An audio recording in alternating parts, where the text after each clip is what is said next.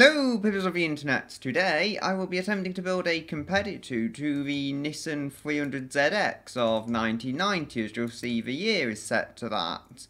Now I do vaguely have a plan for where I want to go with this. As you'll see, I've selected the 1985 coupe body. I feel it's the best body available to me that's for this purpose. We'll go with a unitary construction. Corrosion resistant steel, probably the best option unless galvanised is any good for corrosion resistance, which I suspect it isn't, no. And we want it to corrosion resist well, so I will. I think front longitudinal, although if things change and transverse all-wheel drive becomes more effective, then I may very well go with that. Suspension type, a high-end suspension type would be double wishbone and multi-link, but I think we want to keep prices down a little, and suspension's the way we can do that. Trailing arm is pretty good. I could do what I did with the economy vehicle, whatever it was called. Or I couldn't actually, that's only front wheel drive vehicles. Okay, if I were to go transverse, I could go with a torsion beam and give myself loads of boot space, but the reality of it is I don't really want a front transverse engine layout, nor do I want torsion beam suspension in what's supposed to be a sports car. I think semi-trailing arm rear and McPherson strut front seems like a pretty good combination, so that's what I'm going to use. And the panel material, I'll use corrosion resistant steel. Again, just a good all-round material for the time period. It resists corrosion and holds up over time quite well. So, moving on. We need a wider body because clearly this isn't quite fitting the wheels in that I want.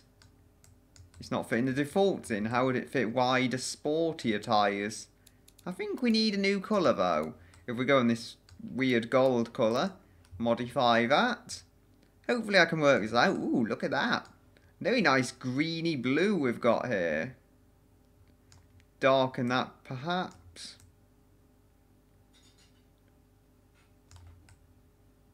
Lovely. Very nice colour there. It does still look somewhat like a Nissan Silvia though. And I'm not sure that fixes it. I think if I flatten that down, maybe this will be onto something, I don't know though.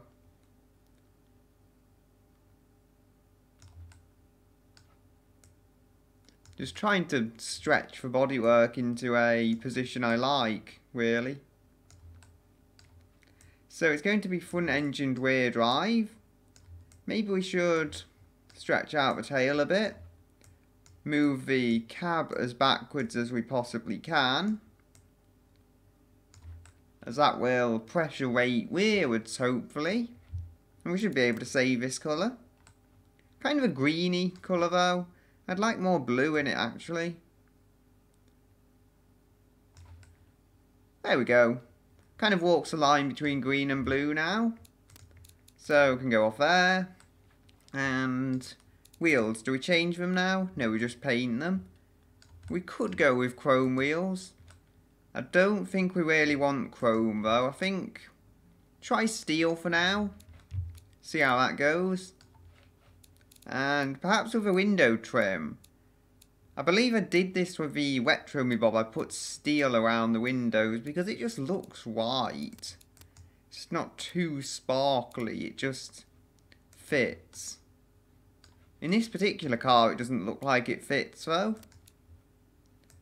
Unless I'm missing something blatantly obvious. Which I don't think I am, sadly. So that'll have to go. We could replace it with carbon fibre perhaps. Although I still don't think that's really mass producible in the early 90s. Let's just paint it black. That's something. But we'll paint the mirrors again. Paint those body colour. Looks slightly nicer, I think. Like that. And we can go with a crazy design. Ooh, look at this. This doesn't actually look as bad as I would have expected. It's not to say it's a pretty car. It's just less horrible than I might have expected it to look. Come on, I want them to move outwards. There we go. Looks like most modern vehicles.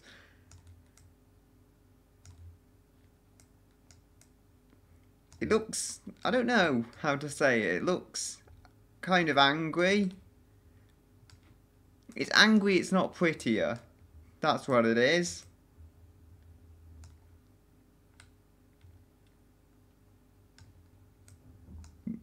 I don't know though, how can I position them just right? It looks like it wants to be an Aston Martin at the moment. Hey, we can just say they stole our design, so it's not the end of the world. We could have a badge as well. Where are you? Badges. That can just fit right there, like so. On the bonnet. Or just in front of the bonnet, actually. And we need a nice grille to finish off the design. Yes, just make it a huge tuna grille. This is not my prettiest work yet. It's not my prettiest work yet. It's definitely angry though. Make of that what you will. The most angriest vehicle ever. And where are the indicators? There we go.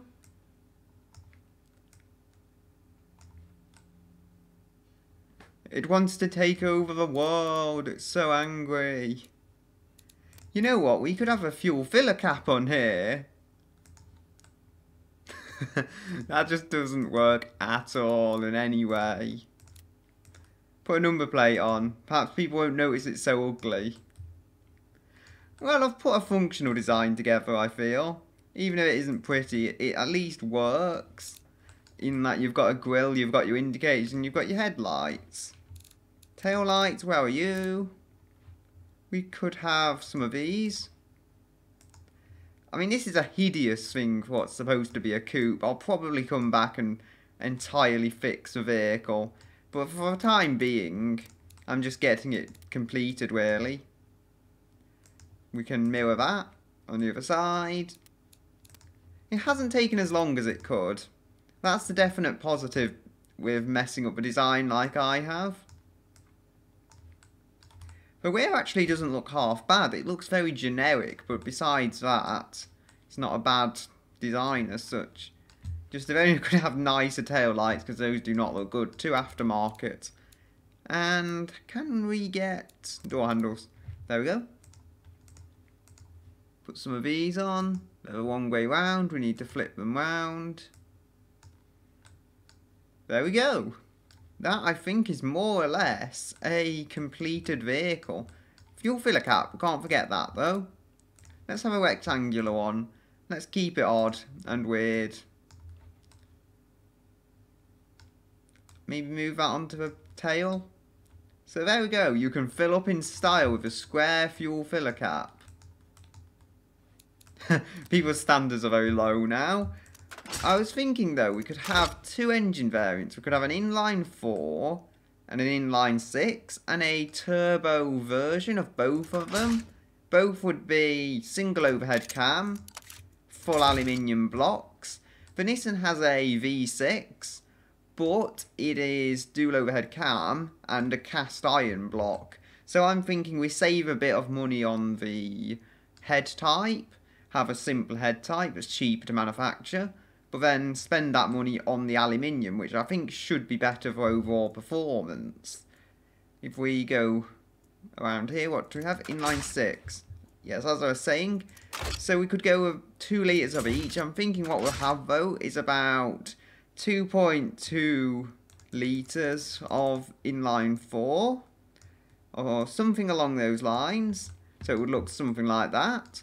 And the inline 6 would be 50% bigger than that due to its cylinders. So that would be a 3.1, would it? I'm trying to think.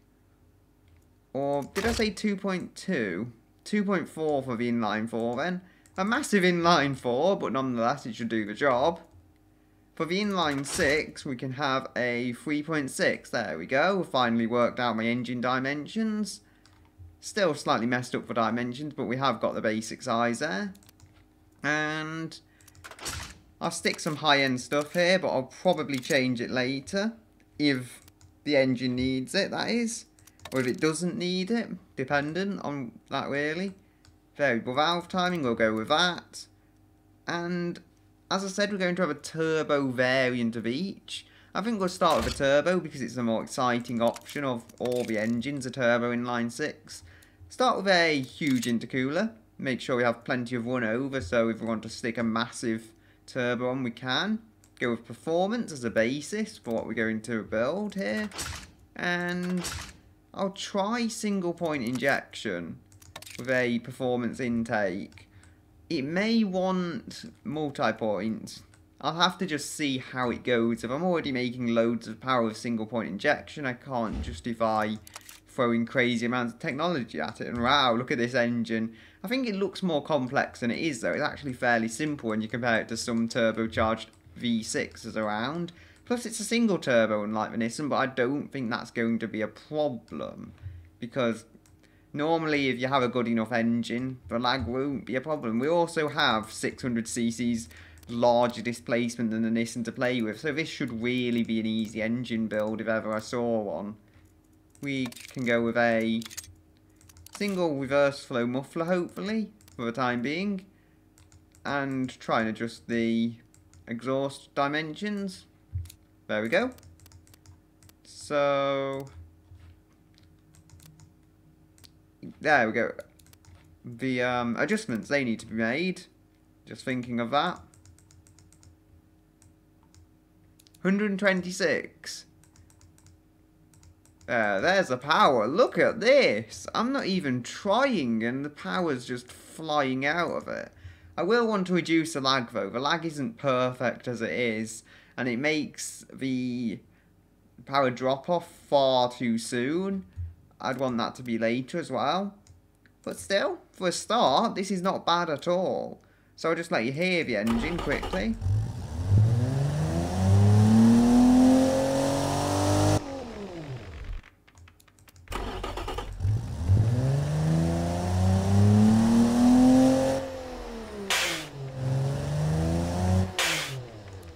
There we go. The engine fails if I try and rev it too high, but that is the basic point of it.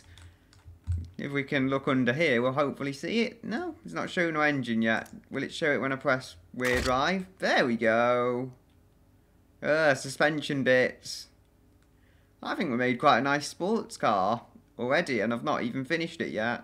We'll see, the engine seems to fit in no problem at all. We're just under the badge now. We seem to be in the radiator. Radiator seems to be crammed just behind the grille, but other than that, there seems to be no problem fitting it in whatsoever. Can we see from underneath? I oddly can't see the radiator. Maybe it's not displaying it or something weird. Not the smallest engine, but we have no problems. If we go with a manual transmission, I think we want a 5-speed manual. Pretty standard stuff for the time. Go with a vicious limited slip differential for the time being because it's cheap. And yeah, the engine's failing all over the place. That can wait.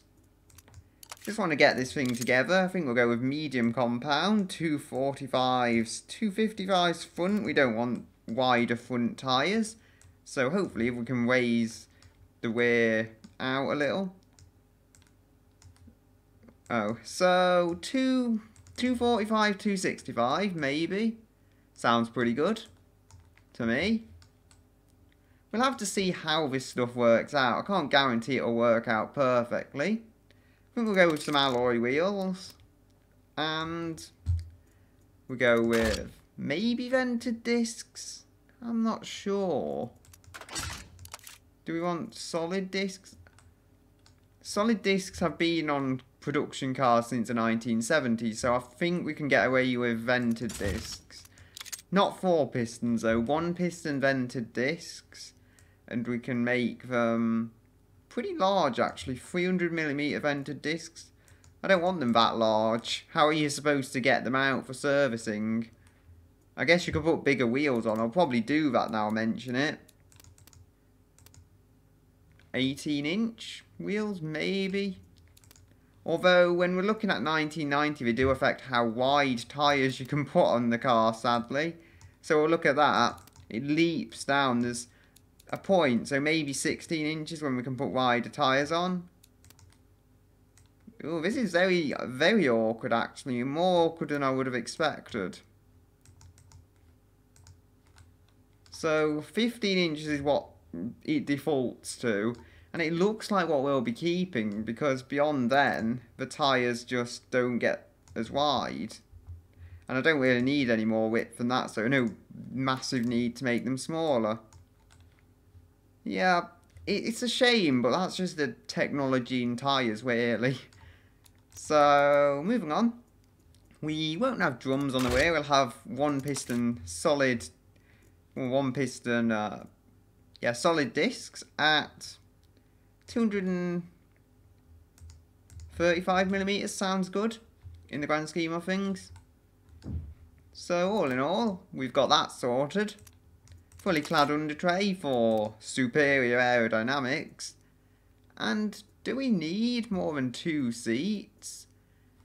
It's interesting because if we're looking at the Nissan, there were 2-seater variants and there were 2+2 variants. I'm going to put 2 seats in for now, just to get the basic balancing done. And then I'll probably change it to 4 later, because as I say, the Nissan was a 2+2 in certain cases. So, we can always use that as a benchmark, I guess. Premium interior, with a standard cassette. How many features can you actually need on a cassette player, let's be honest.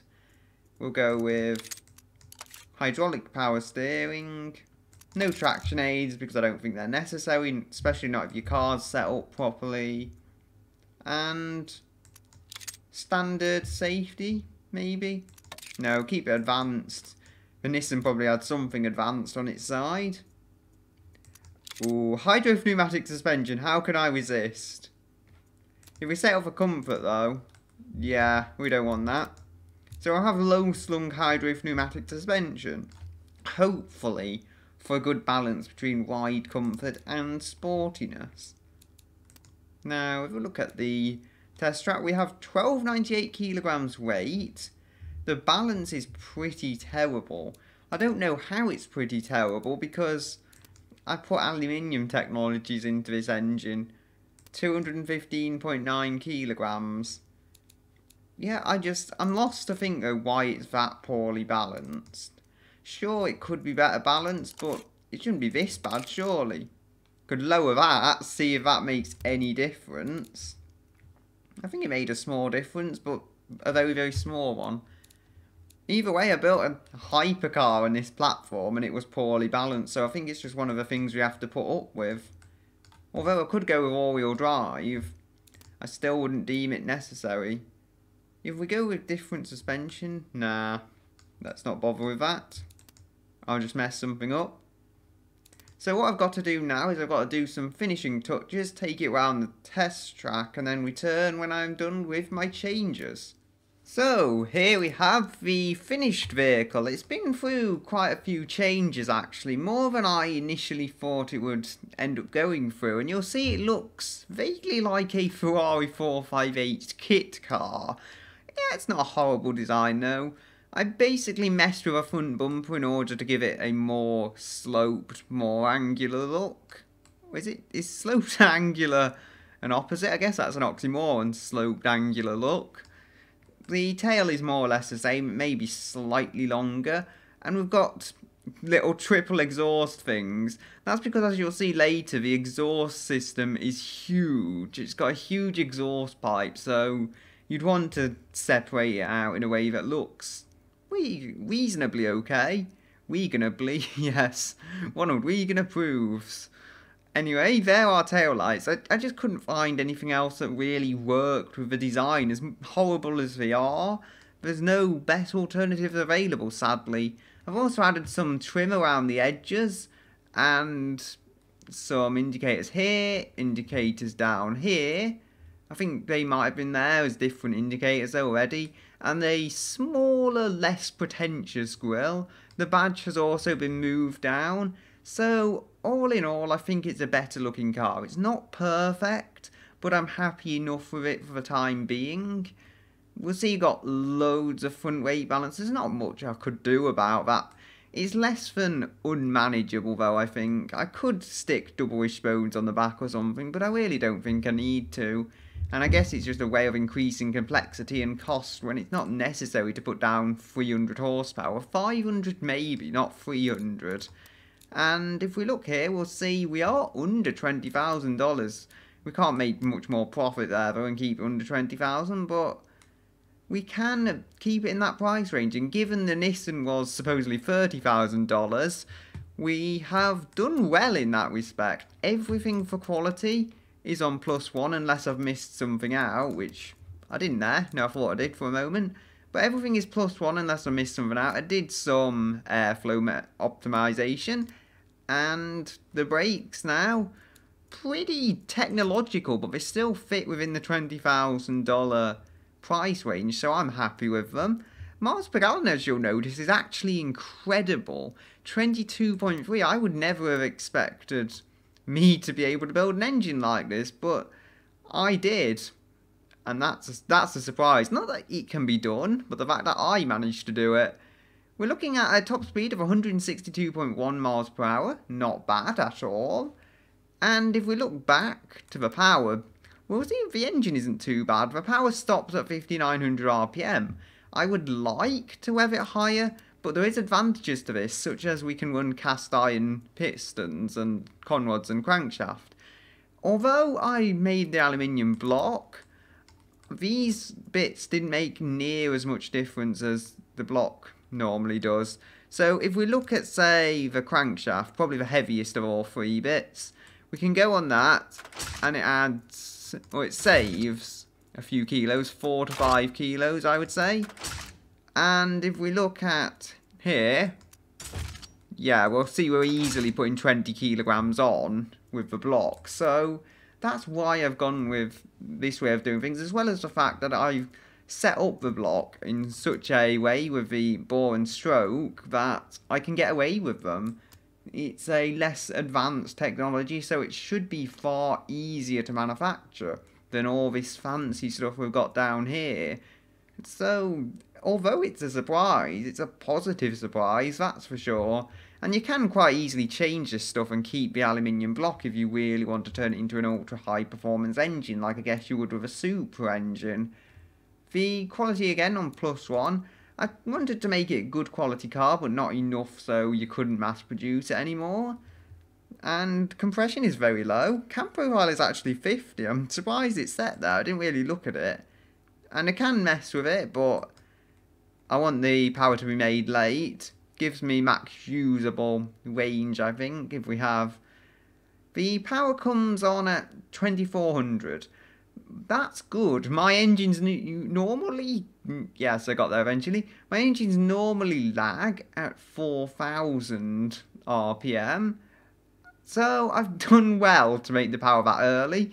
And believe me, I know this engine could make a lot more power if I wanted it to, but I weren't going for that. We're going for an overall usable powertrain. So hence why we've got power coming on at 2400 and ending at 5900. It also gives us all the cast iron usability positives because we don't need ultra high-end stuff. So that's all in all quite good. I've gone with multi-point injection, and oddly single configurations seem to be better. It's either better or there's next to no change, so I just use single really. Does it say if there's a weight difference? It is heavier, single, slightly. Material cost is a bit higher, so there's not much difference. It's multi-point injection, that's the important thing. I think this looks better. I know it's a personal thing, but I think single just looks a bit more aggressive, a bit more sporty. What does it say about the engine size, actually? I didn't look into it. It claims I've got loads of height to spare. Now, that is the one thing I would disagree with about the engine, because you'll see there isn't a lot of height to spare. With height is I think height is the one thing that isn't loads to spare of on the engine. But I'll go back to the engine now. There is also standard exhaust system. As I said, there was a massive exhaust on here.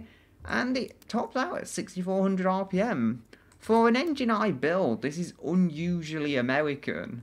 My engine's usually rev higher than this. And it does remind me of a JMC Cyclone engine in many ways. Although, despite being a larger engine, it is actually less torquey and more powerful. So, that's just the way I tune my engines. Torque I don't really care about. I just got lucky with this in that it got huge amounts of torque. I'll let it run now and shut up for a moment.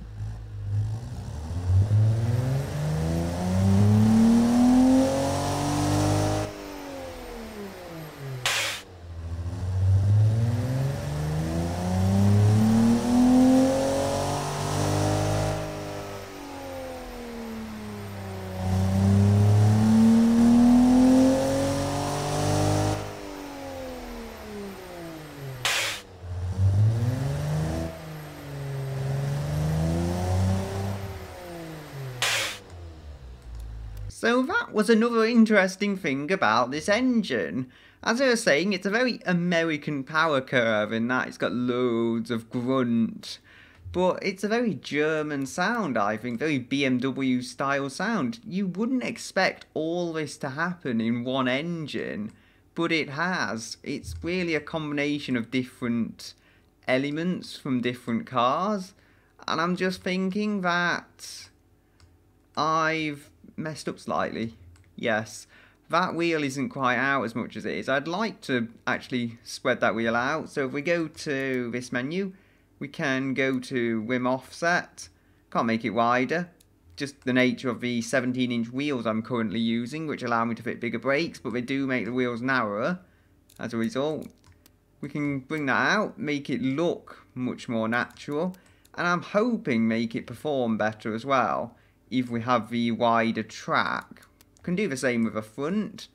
There we go. And I've messed something up on the bodywork. Oh dear. Still, that should be more or less complete. There is just the final tuning I can do. 5.6 seconds 0 to 60. It's slightly slower than the Cyclone, but not by much, by 0.1 of a second. It's apparently still 1.9 seconds quicker than the Nissan, so we're easily in the free there. And if we compare it to the Mazda RX-7 from 1992, that's apparently a 4.4. We're never going to compete with that. It's 1.2 seconds quicker, so I'll just put up with it. The better miles per gallon does hurt the acceleration, but it's not hurt to the point I'm really angry about it. The best I saw was 5.2, so I've lost maybe 0.4 of a second acceleration. It's not the end of the world. I just need to tune the suspension now for sport again, and I should be able to take this around the track, and if anything is seriously different with the time, I'll tell you. And now it's a very sad car. Yeah, it's not really happy as it was.